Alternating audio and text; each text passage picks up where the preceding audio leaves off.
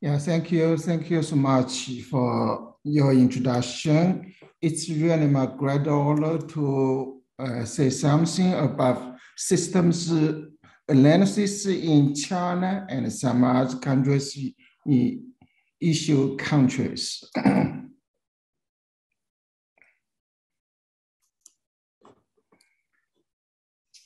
Let me to introduce myself. I'm a chair professor of system management in China's Academy of Sciences, but I was the president of China Society of System Engineering. As mentioned by Professor Hu, the China system analysis initiated by Qin Xuesheng, Xu Guozhi, Guan Zhaozhi, and some very famous scholars in the 50s, last century. Because I was the executive director of Department of Management Sciences of National Science Foundation of China, I visited the IIASA 3 times in the 1920s and 1990s.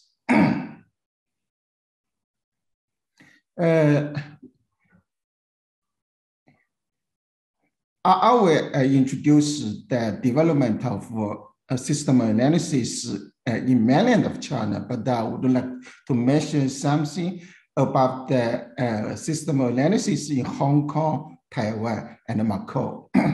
In Hong Kong, we have 7 universities. Most of them have Department of System Engineering. This is another term of system analysis.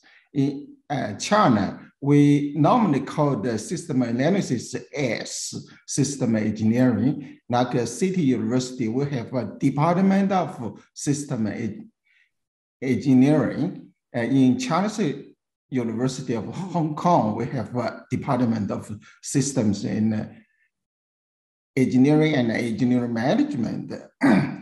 In Hong Kong, we have several academic societies like Software Society in Hong Kong, the Society of System Engineering of Hong Kong. The same situation in Taiwan. In Taiwan, we have more than 10 universities who have Department of System Engineering, like National Jiaotong University has Department of Transportation System Engineering. In National Tsinghua University, we have a Department of Industrial Engineering and Informatics. In Taiwan, we also have several very active societies related to system analysis. The same situation in Macau. In China, mainland of China, more than 100 universities have system analysis, system engineering departments.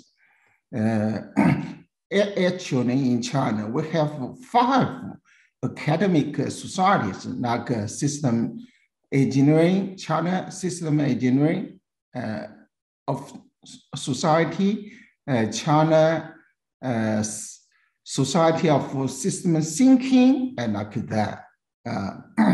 Each year in mainland of China, those academic societies organize more than 100 conferences and workshops of system analysis in China each year.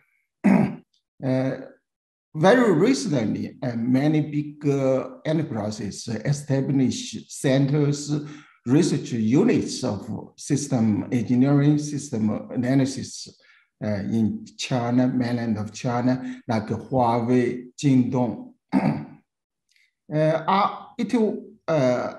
I have to mention that in China, Chinese government, including local government, strongly support the research, especially the applications of system analysis, system engineering.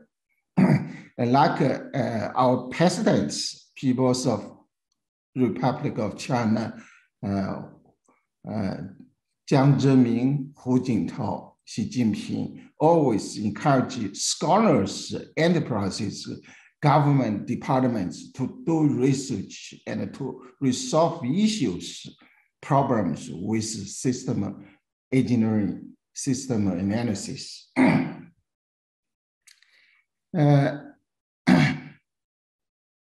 Professor Xie, the vice president of National Science Foundation of China, knows more than 4 departments of 9 departments in National Science Foundation grant research projects in the field of system related to system analysis, especially for every major research projects.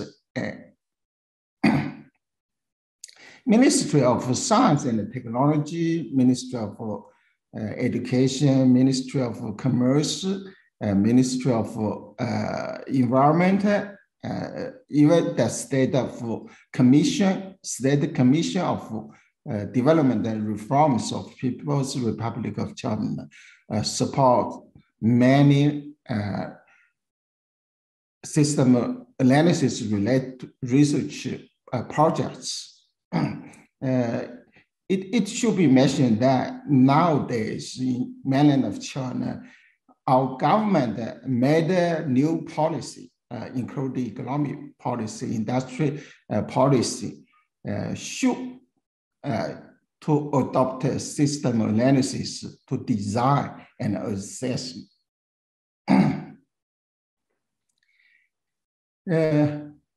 Like my team, led by myself, we had involved research projects related to system analysis, like economic and social development, economy, environment, energy, population, society system, economic reform, financial innovation and stability, industrial updating, reform of new enterprises, regional development. Even for the university reforms, we adopt system analysis methodology to study them. Korea is very active and popular in the field of system analysis. I would like to mention that Korea, Japan, Korea, Singapore, because I was a professor at the Singapore National University. I would like to mention that system analysis is very hot in Singapore. All 3 universities have units of system analysis. Some academic societies strongly related to system analysis in Singapore are very active. Each year, those academic conferences, academic societies organize many conferences and workshops on system analysis.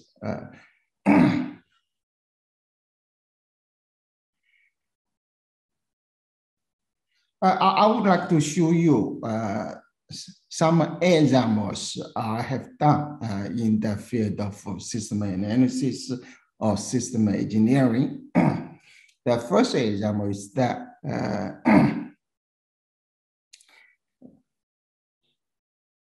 my team developed the global economic monitoring, early warning, forecasting, and policy simulation system for the Chinese government. This is a world platform for the State Council, the Office of State Council of People's Republic of China for cross ministries in economic monitoring, early warning, and policy coordination. We adopted many information technology, operations research, modeling, and techniques of information systems to design the system. I would like to say that this system works very well. Some subsystems have been allocated in the Central Bank of China, the State Commission of Development of Reforms, Ministry of Commerce, Ministry of Finance, State Bureau of Foreign Exchange. Those subsystems efficiently support those government departments in their policy making. Sorry.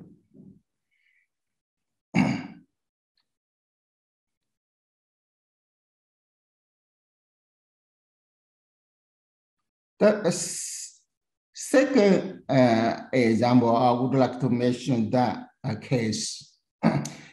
In 2008, the American financial crisis influenced China very much. So our Chinese economy was influenced. The situation was terrible. So the State Council requested us to make some proposal. My team used individual programming together with system dynamics modeling and similar input-output analysis and some other quantitative methods to design a solution proposal for the Chinese government. Our proposal was adopted by the Chinese government. That's why we published invited article as a feature article in the ORMS today. This is a flag magazine of the Informs in United States.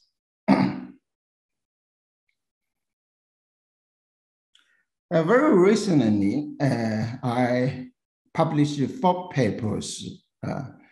One is about the water resource management in the North China.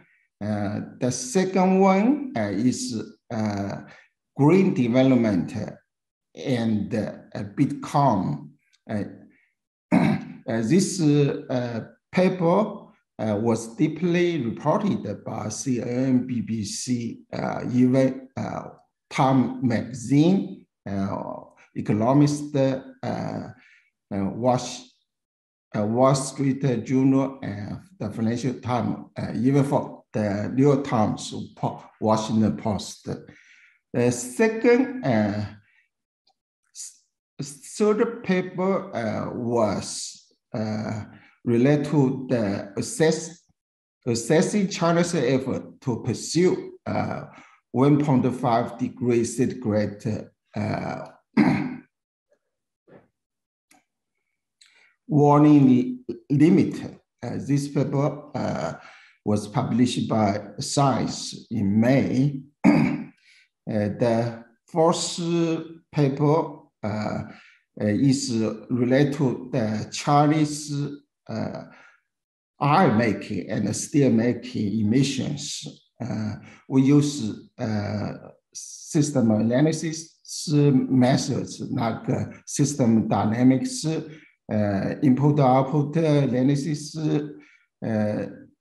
optimization, even for the mixed integer programming, dynamic programming, CGE models to study. Those very important and urgent issues raised for the Chinese development.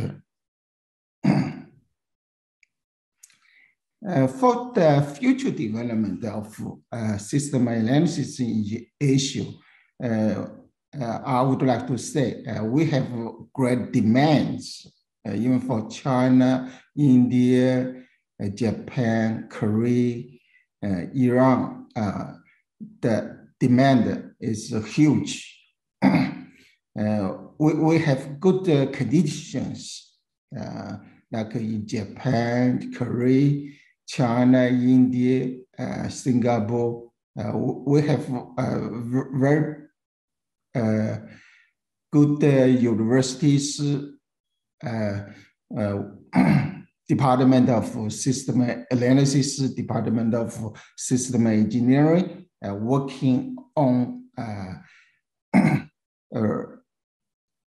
greater issues for development in Asia.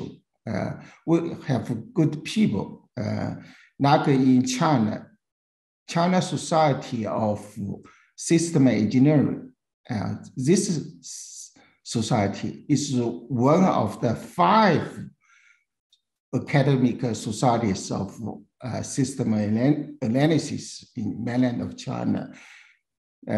This society, the China Society of System Engineering, we have 20,000 members, personal members, about 3,000 enterprises members.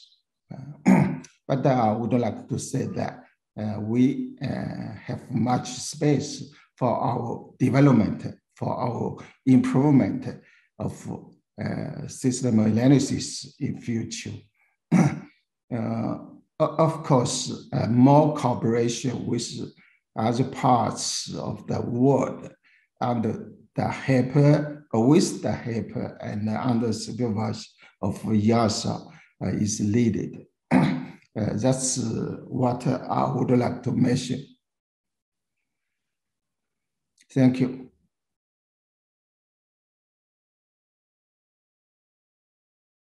Thank you, Ian, and thank you, everybody. Again, warm welcome to everybody, and we look forward to this engagement across the Asian region. I'm going to try and give you a little bit of a taste of what's happening at IIASA at the moment and some of the interesting work that's going on. And hopefully it will be sort of stimulate the conversation and open up some questions that we can try and address as at the Institute. Just to start off the conversation, I always give you a harsh assessment of where we find ourselves as humanity at the beginning of the talk. Where do we stand? We have vast inequalities in the world. From a wealth perspective, we have 71% of adults own less than $10,000 in wealth across the world. From a health perspective, there's been some positive developments. Life expectancy has doubled in a century, but we also know that inequalities have increased. 1 million people are obese, while a smaller number, about 800 million, go hungry across the world. Acute hunger affects 100 million people in 2018. And of course, COVID-19 has just simply taken these problems and made them worse for many societies and for many communities. From an environmental perspective, 9 out of 10 people breathe air with high level of pollutants. 1 in 9 people use water from an unsafe source. And 2.3 billion people lack access to a toilet. From a happiness perspective, more die by suicide than war and violence on an annual basis. Happiness inequality is on the rise. Alternatively, everybody in the world has a mobile phone, but 1 billion people have no access to electricity, so they can't use them. 3 billion people suffer from land degradation, desertification, and have missed out on the great acceleration over the past decades. So this is where we stand. These summarizes the challenges that we face, some of the societal inequities that we have to tackle and deal with. Now, from a policy development point of view, we all understand that the policy making is always a very complicated process.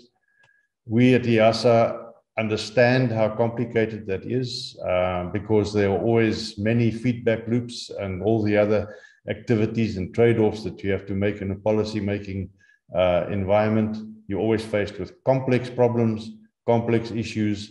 It's never a straightforward, linear solution to any particular problem that has to be dealt with. And because of this, because of the complexity in the policy-making landscape, we feel that systems analysis adds significant value to the strength of the policy-making and the robustness of that policy-making as it develops.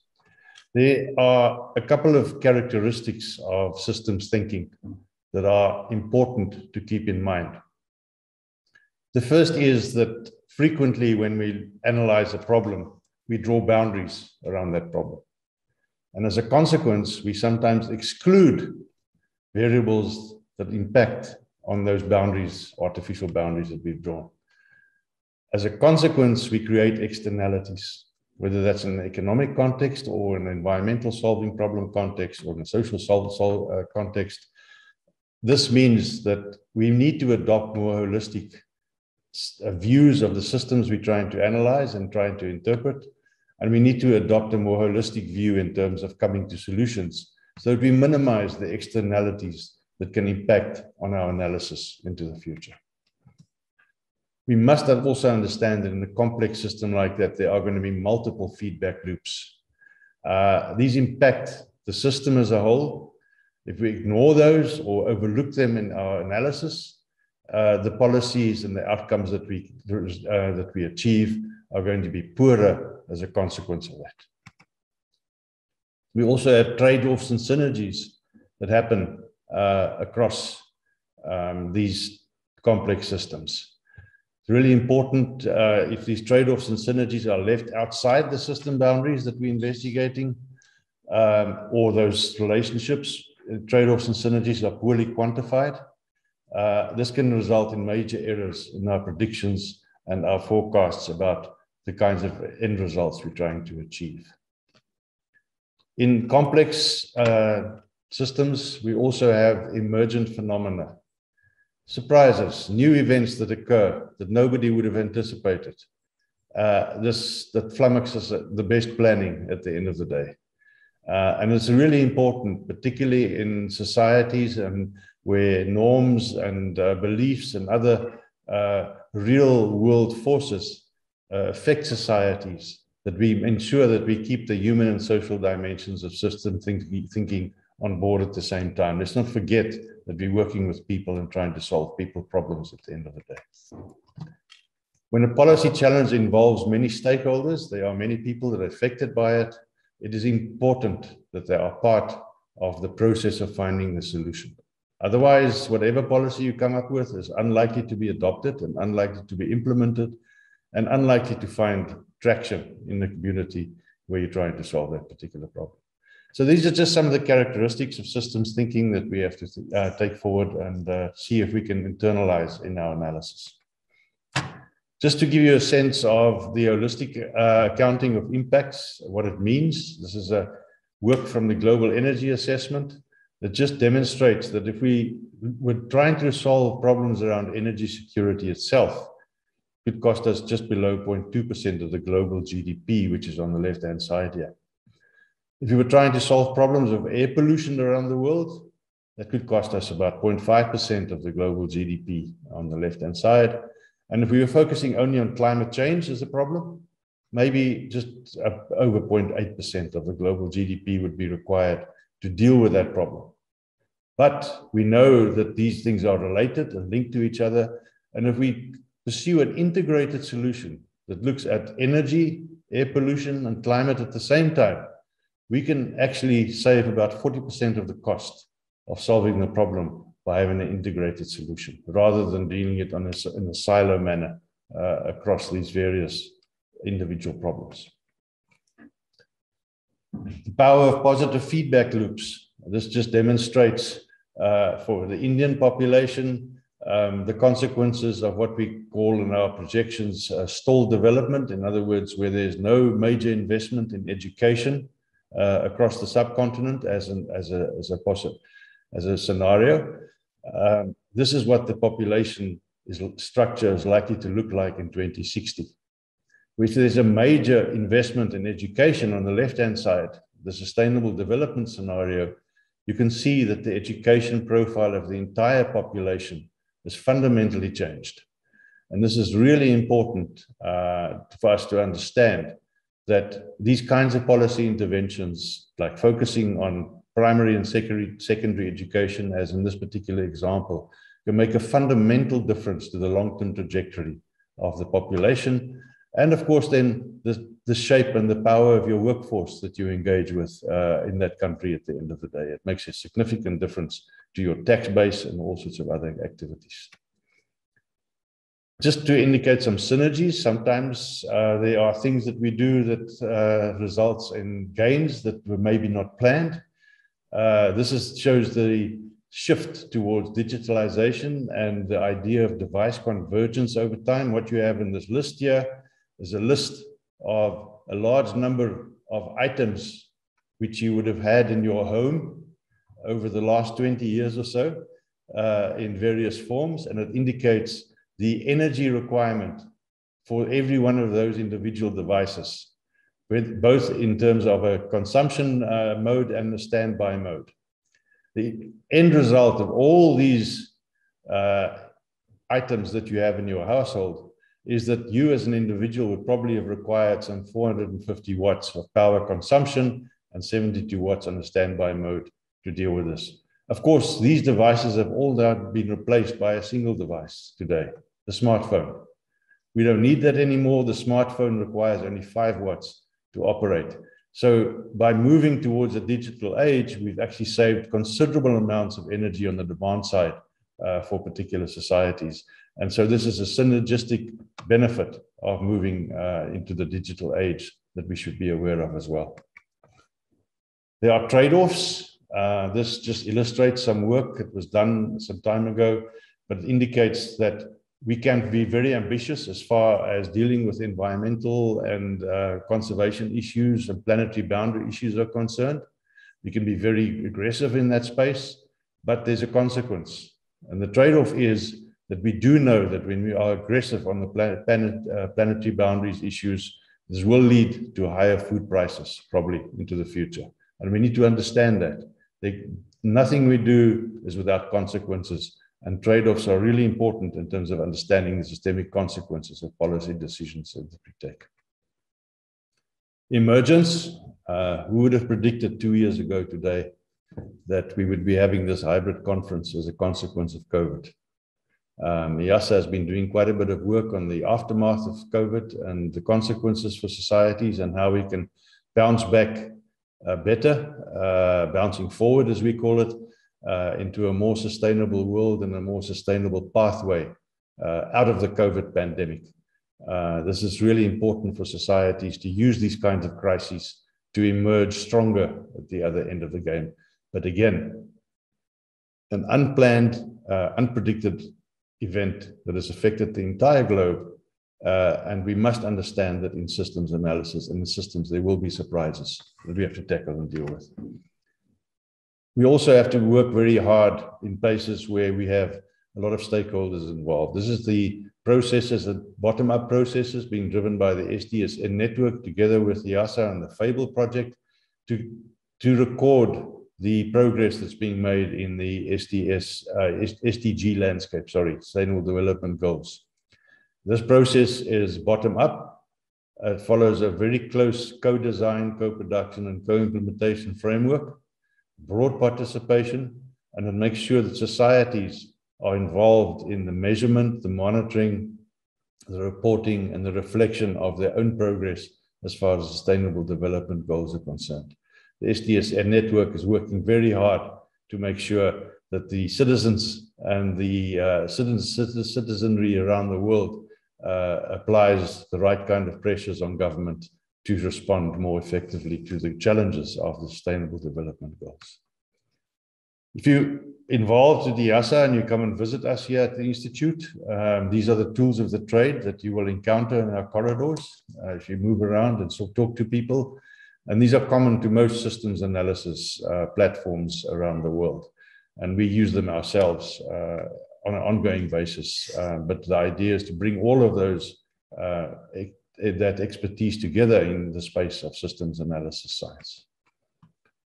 We also work at a global scale as an institution.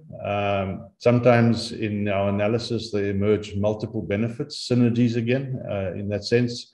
This is a recent bit of work that demonstrates through the Nature Map Consortium, led by IIASA, that it is possible for us around the world that if we strategically place 30% of land for conservation, that we could also, as a consequence, safeguard 70% of all terrestrial plant and vertebrate animal species, while also conserving more than 62% of the world's above and below ground vulnerable carbon and 68% of the clean water.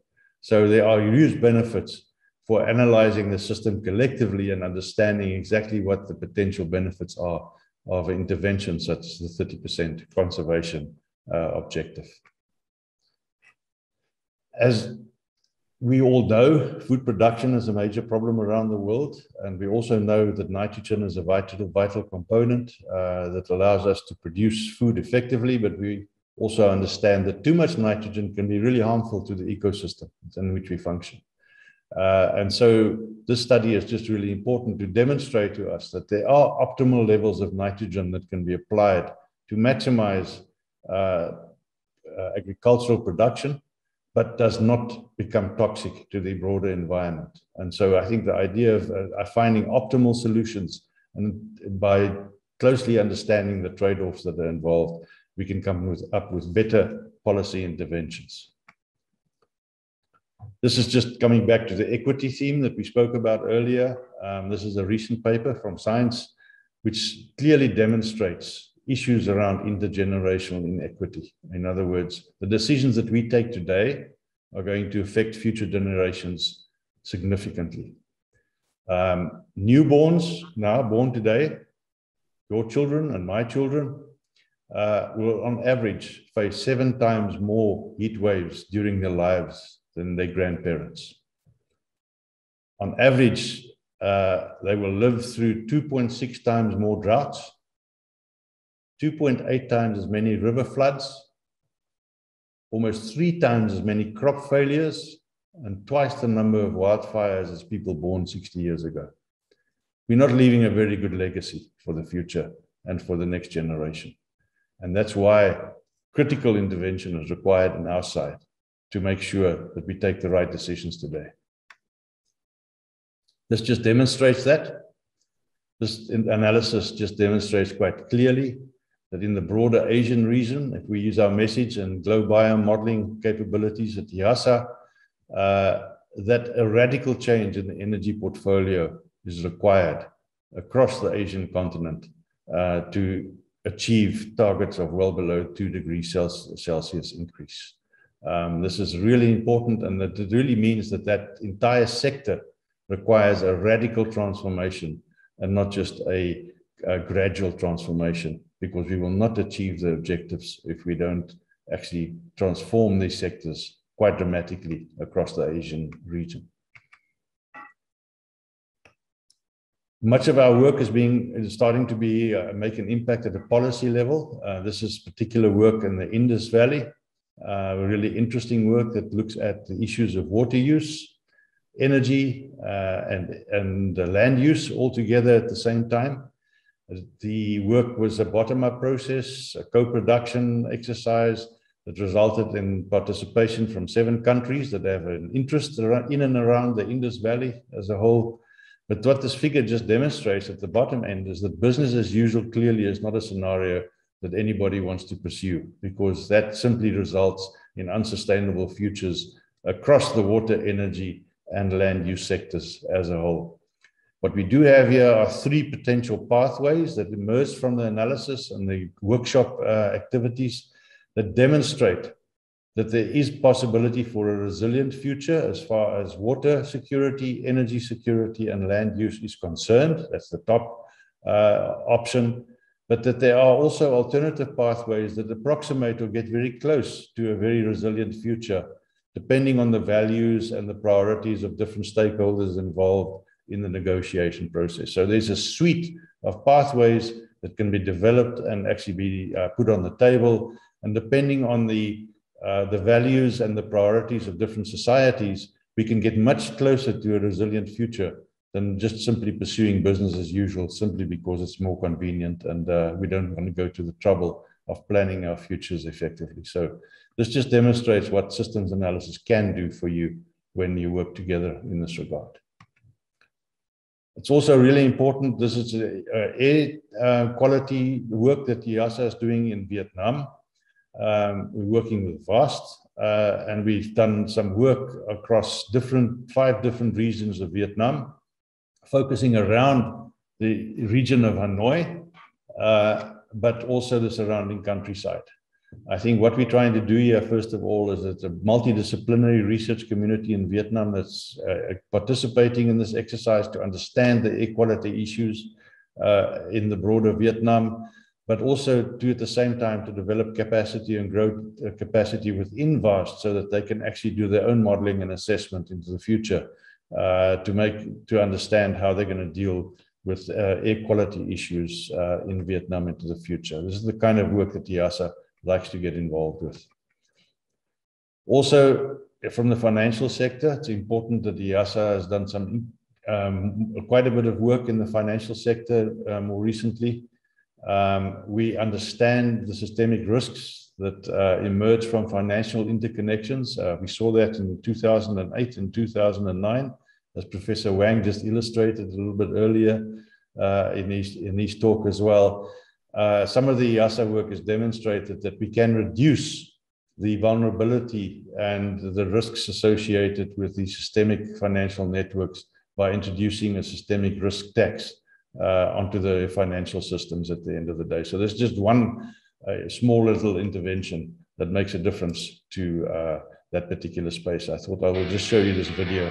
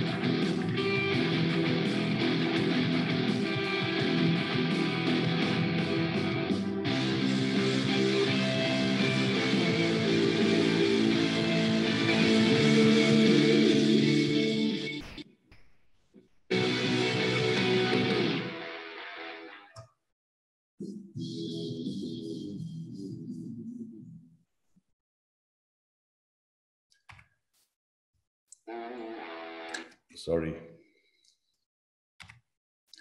Also, when you come to IIASA, we focus on techniques and we develop a lot of models at IIASA that we use. Our strength is not only that we have these different models, such as the energy planning module or the air quality modules, land use models and community water models, but that we can actually get these models to start talking to each other increasingly over time. And so we're becoming better and better at integrating these models and also align them with population economic forecasts to really make predictions that make sense in the context of that part of the world. Just an interesting recent result that comes from China, which is really important.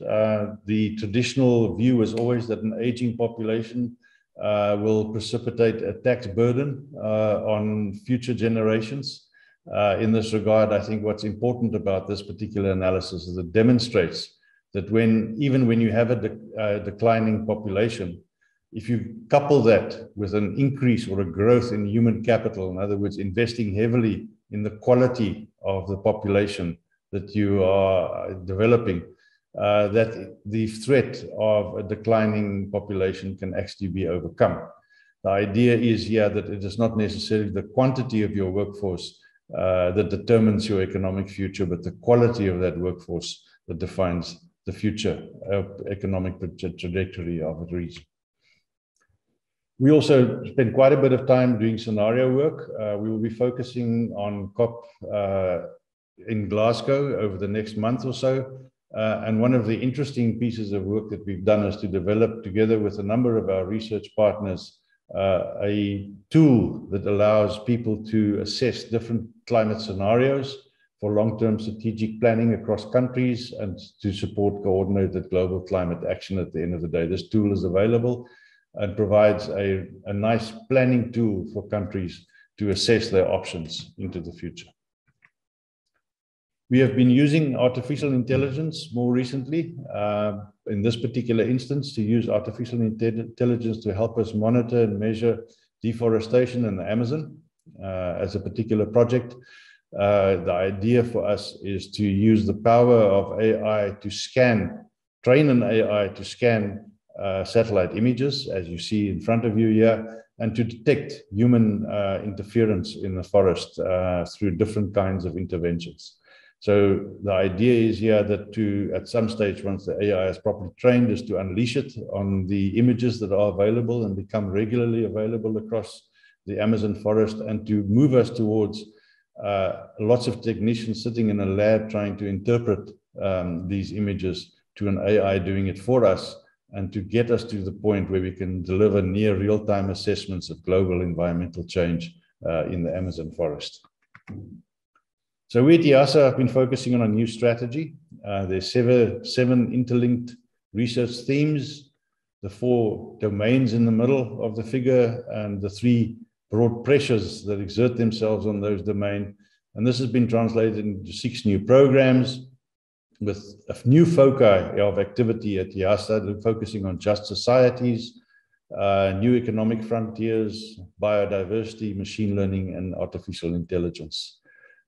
We are also launching a number of large-scale interdisciplinary research projects together with our national member organizations, and focusing on capacity development across the entire region and the instruments that we put in place. At the same time, IIASA will continue to grow its ongoing activities as a science diplomacy platform for the entire global community. So thank you very much for listening to me, and I look forward to the conversation. Thank you.